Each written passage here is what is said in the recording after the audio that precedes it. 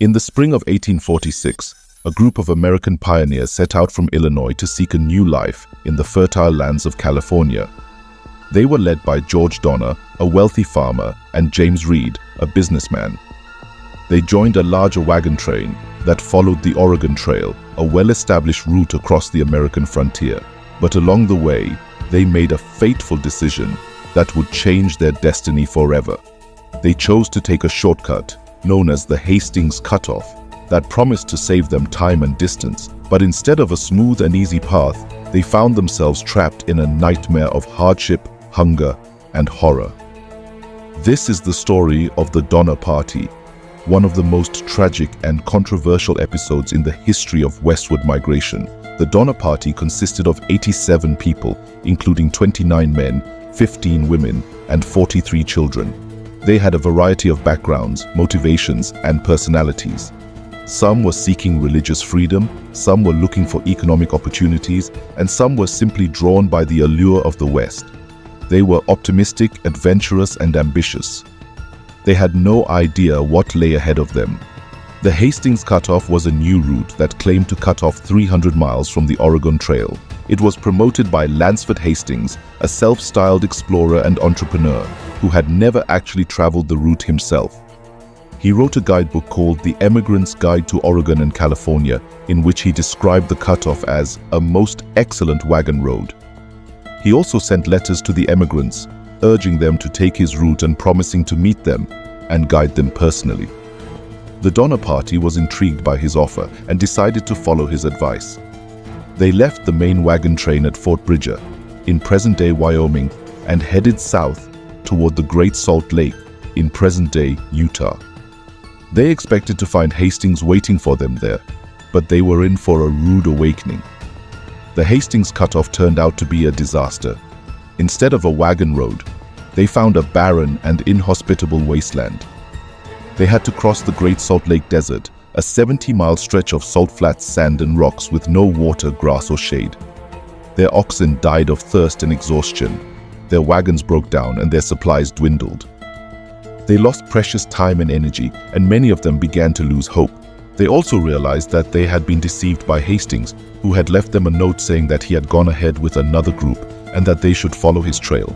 But his trail was poorly marked and often led them to dead ends, impassable canyons, and steep mountains. They had to backtrack, blaze their own trail, and chop their way through dense forests. They cursed Hastings for his lies and blamed each other for their misfortunes.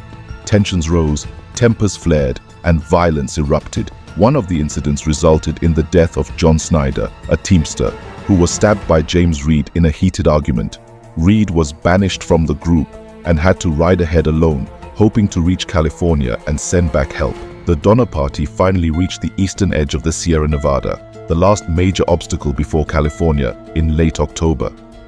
They were already 2 months behind schedule and had lost a third of their cattle and wagons. They hoped to cross the mountains before the winter snows blocked their way, but they were too late. They encountered an early and severe winter that dumped several feet of snow on the mountain passes. They were forced to stop and make camp at a frozen lake now known as Donner Lake, near present-day Truckee, California. They were only 150 miles away from their destination, but they might as well have been on another planet. They were isolated, starving, and freezing. They had no shelter except for their tents and wagons, and no firewood except for the trees they could chop down. They had no food except for the few animals they could hunt or slaughter, and the meager rations they had left. They had no communication except for the occasional letters they could send or receive by the few travelers who managed to cross the mountains. They had no hope except for the possibility of rescue by the settlers in California. They had to endure one of the most brutal winters ever recorded in the Sierra Nevada that lasted from November 1846 to March 1847. They had to survive one of the most desperate and horrifying ordeals in human history. They had to resort to cannibalism. Cannibalism is the ultimate taboo, the most shocking and repulsive act that a human being can commit. But for the Donner Party, it was a matter of life and death. As their food ran out and their bodies wasted away, they faced a terrible choice: to eat or to die. Some of them refused to partake and died of starvation. Some of them waited until their companions died naturally and then ate their flesh. Some of them killed their animals and then their pets, and then their friends, and then their family members, and then strangers, and then enemies. Some of them ate only the muscles, some of them ate the organs, some of them ate the bones, some of them ate the skin, some of them ate the hair, some of them ate everything. Some of them did it secretly, some of them did it openly, some of them did it reluctantly, some of them did it eagerly, some of them did it with guilt, some of them did it with indifference, some of them did it with madness, some of them survived, some of them did not.